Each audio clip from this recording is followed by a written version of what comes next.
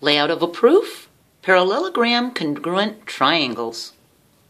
All right, let's take a look back at what we've got. This looks very similar to the proofs that we've just done, but it's slightly different.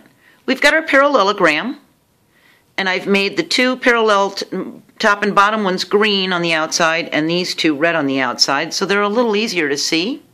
We've got our statement table with statements and reasons. We've got our given and our proof, like we should. Okay, so our given is that line AB is parallel to DC. The green one is parallel to the green one, see? And that the two reds are parallel. AD is parallel to BC. AD is parallel to BC. They want us to prove that triangle ADC is congruent to triangle ABC.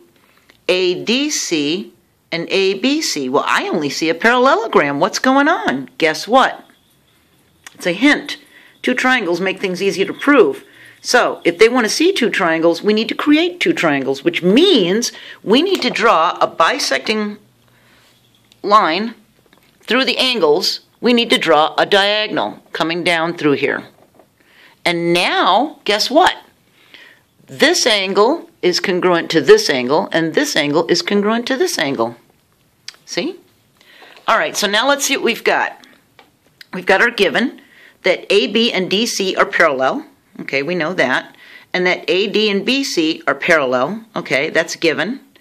Now what are we going to say? Well, we're going to say that the angles of ACD, the one with the two hash marks, is congruent to that one with the two hash marks. And this one with the one hash mark is congruent to that one with the one hash mark. And our reasoning is alternate interior angles of two parallel lines are congruent. If you're confused about this, I did a transversal postulate video, number 20, that you can watch to catch up to what that means. So now we've proven that two angles are congruent. Those one and those ones, okay? So now we're going to make a statement that AC is equal to AC because it's the shared line of the two triangles. Our reasoning is the reflexive property of congruence, the identity rule.